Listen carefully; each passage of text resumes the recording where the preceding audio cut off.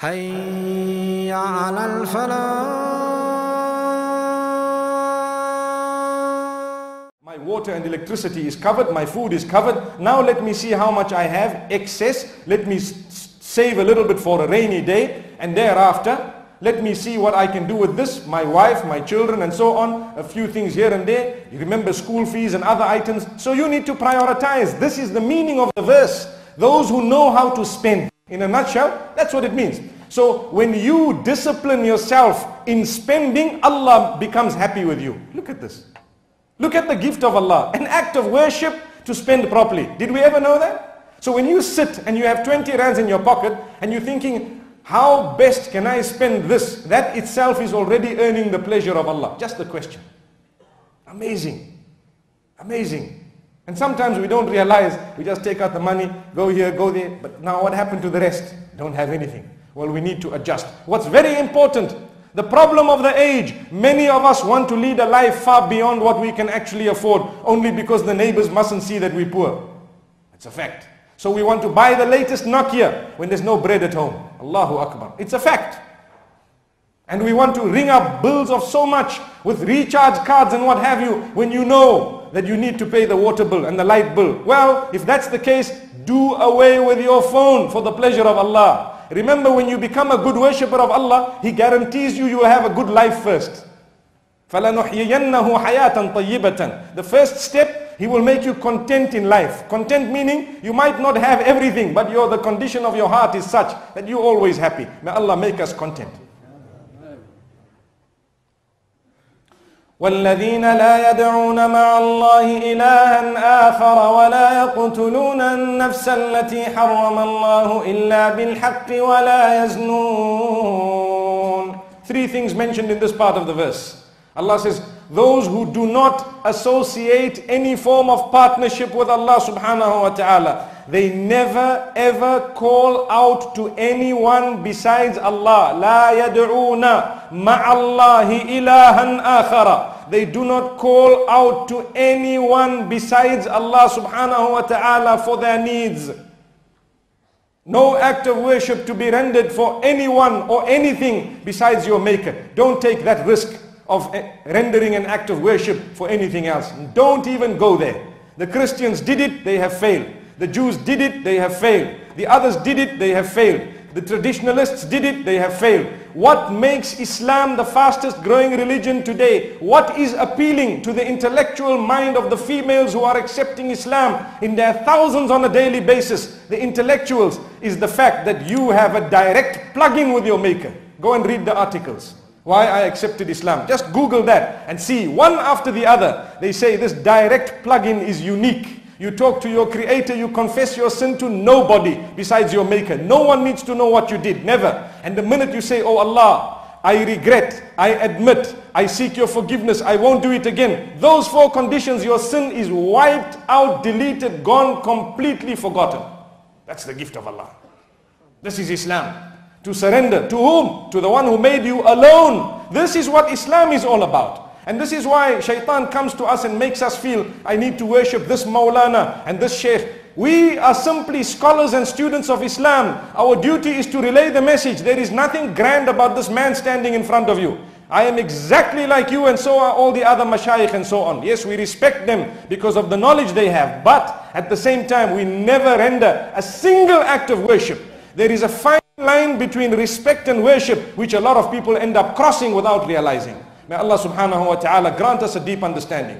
Wallahi, the core message of every Nabi, he says, watch out, be careful, never render an act of worship for anyone besides Allah subhanahu wa ta'ala. Let us all search in our lives. Let's never worship money, never worship items, never worship people, never worship objects, nothing at all. We worship Allah alone. لِلَّهِ الْأَمْرُ مِنْ قَبْلُ وَمِنْ بَعْدُ. For Him is the command from the beginning, before everything, and at the end, after everything. Solely Allah subhanahu wa ta'ala. The second thing in this verse, this part of the verse, Allah says, لَا يَقْتُلُونَ النَّفْسِ. They do not kill a person. They do not commit murder. No murder at all. You don't kill someone. Not at all. In the same way I have a right to live. You have a right to live. We all have that right to life. Yes. If there is a judge in a court sentencing a person with the correct constitution, finding them guilty according to the law of Allah subhanahu wa ta'ala, and that requires their execution, that is something else. It is another matter. But here we're talking of murder. No one should commit murder. No one should ever think, even if you hate a man, don't say, I feel like killing him. No, he has a right to live, just like you do. I had a young boy who emailed me, telling me, I feel like killing those who sin. And I told him, brother, you are destroying, firstly, you are destroying what is called mahallu da'wah. We are taught to call people towards goodness. If everyone was upon the goodness, who was left for there to be calling? Nobody. So Allah created certain people deviated, certain people not Muslim, certain people outside the fold, certain people following a different path as a gift for me and you. Firstly, for us to check what path we are walking on, and then to engage in an act of worship known as calling people towards goodness. Had they all been on goodness, that act of worship would have been closed and sealed a long time ago. So whenever you see a person deviated, rather than thinking, let me beat them up and kill them and this and that, those are all satanic and devilish thoughts. You rather say, Ya Allah, I thank you for the opportunity, giving me an opportunity to go out to this person and tell them, brother, don't do that, it's wrong. Just that statement of yours can earn you paradise. And we don't realize that. We look at a man entering a nightclub. Instead of thinking, how best can I get him the message of Allah, we start going to spread rumor about him. What type of Muslims would we be? So we need to make sure we clear our hearts. May Allah subhanahu wa ta'ala save us and our offspring from nightclubs, from drugs, from alcohol, from gambling, from adultery, from all these sins of the age. May Allah subhanahu wa ta'ala protect our offspring from being gay and lesbian. May Allah subhanahu wa ta'ala really grant us protection. The environment out there is pretty hostile, and it is becoming more and more difficult to live in an environment which does not respect any form of morality. May Allah subhanahu wa ta'ala protect our deen and our iman. This is why we have months like this. We are sitting here, we're not going to be having lunch today. Our lunch today is to listen to the word of Allah subhanahu wa ta'ala and to digest the word of Allah subhanahu wa ta'ala, and to make resolutions before the month comes to an end, so that we can improve ourselves at least in one way. May Allah subhanahu wa ta'ala open our doors. And this is why the rest of the verse Allah says, وَلَا يَزْنُونَ. The true believers of Allah do not commit zina. They don't commit adultery and fornication. Allahu Akbar. Look at how merciful Allah subhanahu wa ta'ala is. Immediately after that he says, وَمَنْ يَفْعَلْ ذَلِكَ يَلْقَ أَثَامًا يُضَاعَفْ لَهُ الْعَذَابُ يَوْمَ الْقِيَامَةِ وَيَخْلُدْ فِيهِ مُهَانًا. Whoever engages in these three, associating partnership with Allah, committing murder or committing adultery, Allah says for them the punishment will be doubled, and they will be entering into hellfire, and they will receive in there a punishment for a very, very long time or forever. May Allah safeguard us. And immediately after that he says, Illa. Allahu Akbar. That is the mercy of Allah. Illa meaning there is an exception. Allahu Akbar. An exception. So those who have committed sin, Allah says, don't lose hope. We have an exception. People who committed a sin with no repentance, those are the ones who are doomed. But إِلَّا مَنْ تَابَ وَآمَنَ وَعَمِلَ عَمَلًا صَالِحًا فَأُولَئِكَ يُبَدِّلُ اللَّهُ سَيِّئَاتِهِمْ حَسَنَاتٍ. Allahu Akbar. Allah says, the exception of those who engage in repentance and do good deeds after their repentance. Allah says, we will take the sins they committed and convert them into good deeds and put them onto the right side of the scale. When they come on the day of Qiyamah, their sins will have been converted into acts of worship because of the two conditions that they met. One was istighfar and tawbah, and the other was after they repented, they only did good. They didn't go back to that. So when you seek forgiveness, you are forgiven. But when you seek forgiveness, and after that seeking forgiveness, you've never gone back to that again, Allah says, now you deserve that deed of yours to be converted into gold. The bad deed is converted into salah, into hajj, into zakah. Some of us have never made hajj. May Allah make it easy for us to go, inshallah. And some of us cannot afford it. But who knows, when we come on the day of Qiyamah, 5 Hajj next to your name. Why? Because you committed so many sins, then you repented to Allah and never repeated them. So Allah says, this was more powerful than 5 Hajj. Allahu Akbar. This is from the hadith of Rasulullah sallallahu alayhi wa sallam.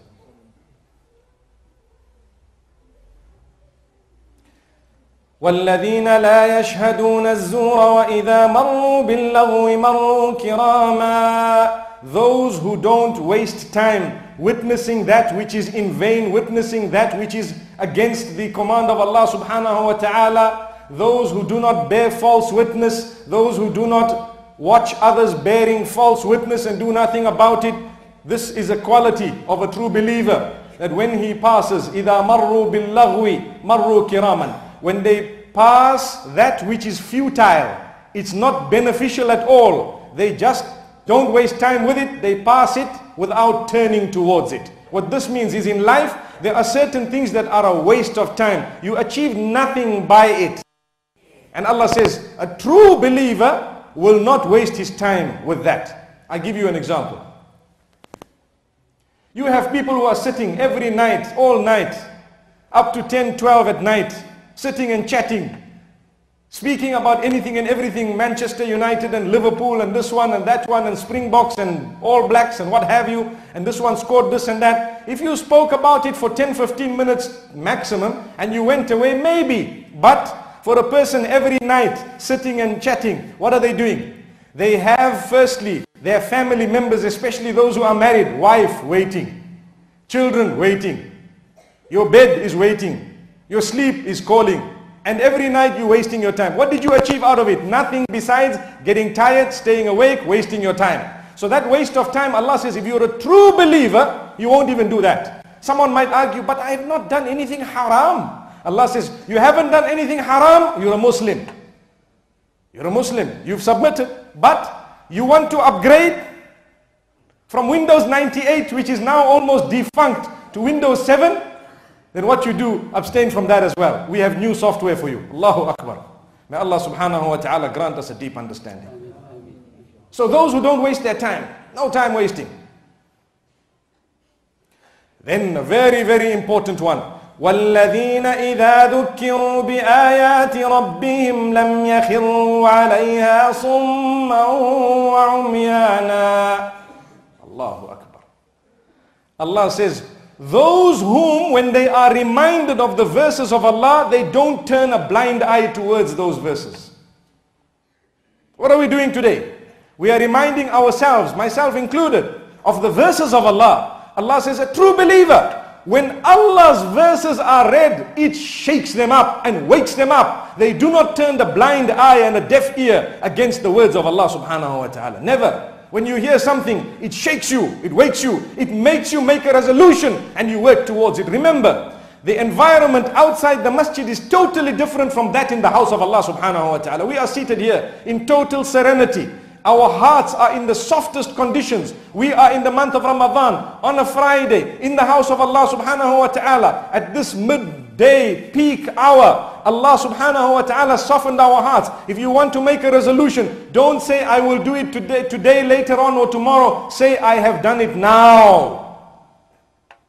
Because this feeling you have in your heart right now is not going to come back. And it will leave you as you leave the masjid if you're not careful. Because out there, we told you moments ago, it's a hostile environment. May Allah subhanahu wa ta'ala open our eyes. So never turn a blind eye to a solid message. Think about it. Give it deep thought. If the source is proper and authentic, surrender to it. So whenever you hear a message of deen, ask yourself, what is the source? If the source is proper and authentic, confirmed, you surrender to it completely. Allah says, you die in that condition. Do you know what happens to you? You just get taken straight to Jannah with no reckoning, no hisab, no kitab, no adhab, no nothing. You were ready to surrender to Allah whenever the verse came to you. Allah says, for you in return, you go straight to paradise. We don't want to talk about what other deeds you did. It's enough. The fact that there was dedication from you was enough. May Allah make us dedicated. So this is why never turn a blind eye. والذين يقولون ربنا هب لنا من أزواجنا وذرياتنا قرة أعين وجعلنا للمتقين إماما.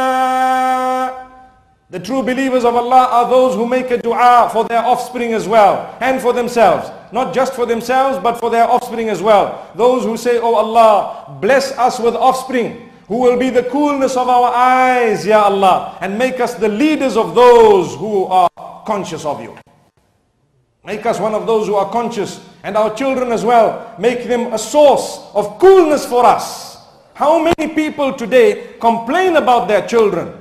How many people today would look at the child and cry to say, "My child is on drugs. My child has gone into that bad habit. My daughter, astaghfirullah, may Allah protect us, has engaged in this type of activity. She has spoiled our reputation. This person has done that." People are complaining primarily because we ourselves maybe have not surrendered properly to the command of Allah.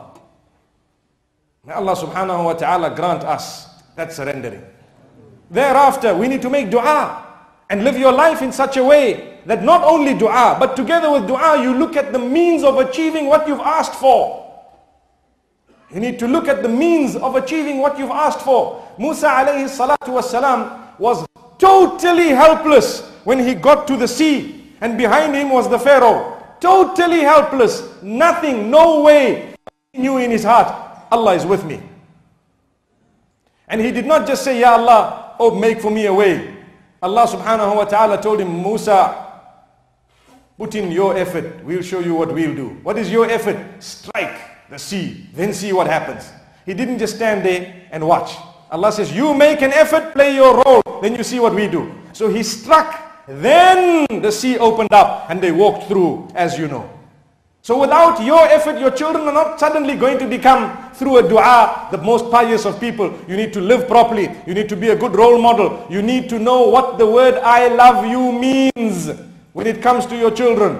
Many of us think when you tell your child, "I love you, my son, I love you, my daughter," that means when they say, "Dad, I need this," you say, "No problem, here it is." "Dad, I need that." "No problem, here it is." And talid al-amatu rabbataha. The hadith speaks about how a mother will give birth to her boss. Why? Whatever your child says, "Hadr, it's fine, it's done, consider it done." Then your child, what will happen? They ask you for a phone at the age of 8, 9, grade 3, 4. They want a cell phone. What happens to a cell phone? It is a hell phone at times. May Allah protect us. May Allah open our doors. It wreaks havoc in our lives. Firstly, to start with, marriages break because of hell phones. So if you know where C is, A, B and C, it will stop there. But if you don't know and you slip it all the way to H, what will happen? It becomes a hell phone. May Allah subhanahu wa ta'ala grant us understanding. So it's important for us to make this dua for our children and to try our best to bring them up in the best way. And Allah subhanahu wa ta'ala thereafter ends these verses. He ends these verses.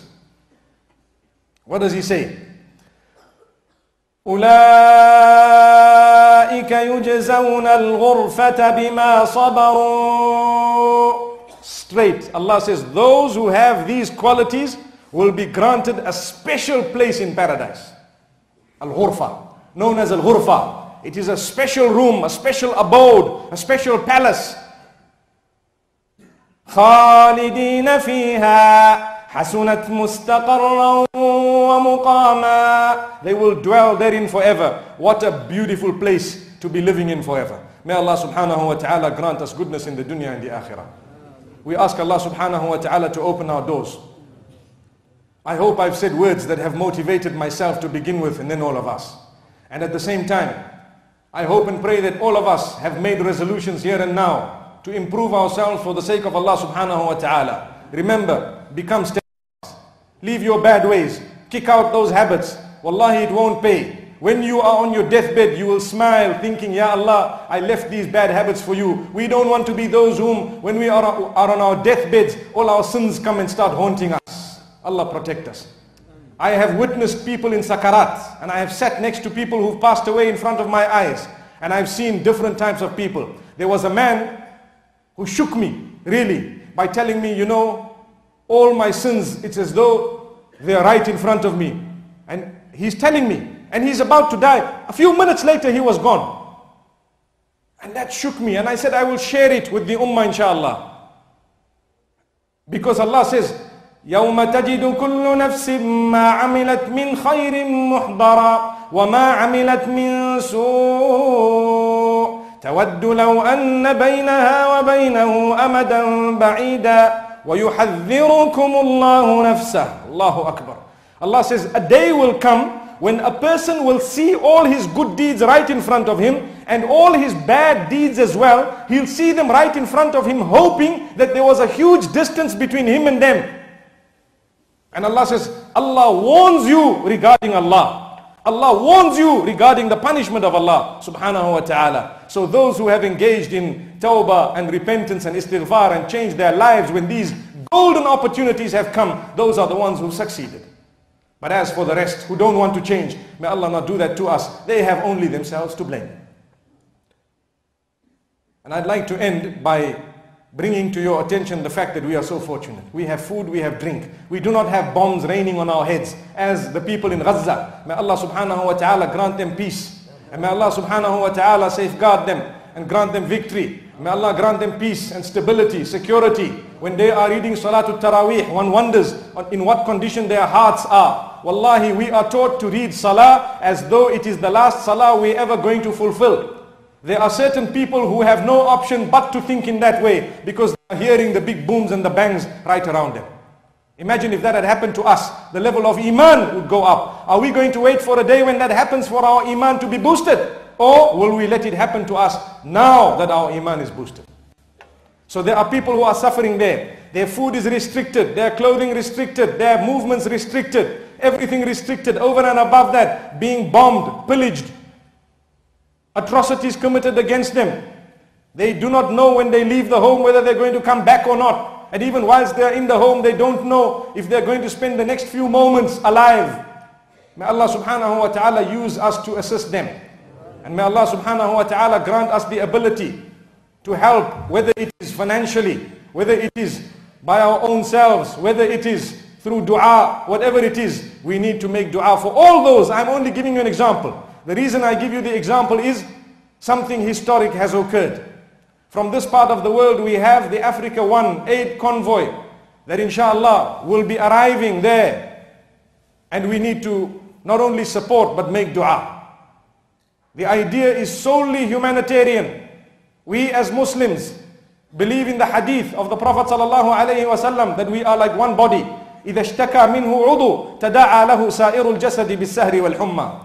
Just like in one body, if a small organ is in pain, the whole body is restless. We as the ummah feel this restlessness regarding Gaza, regarding Afghanistan, regarding Iraq, regarding Somal, regarding all these countries, whether it is Libya or Syria, whatever country it is, we feel the restlessness. We feel the agitation, and we all feel we'd like to do something about it. Ya Allah, open their doors.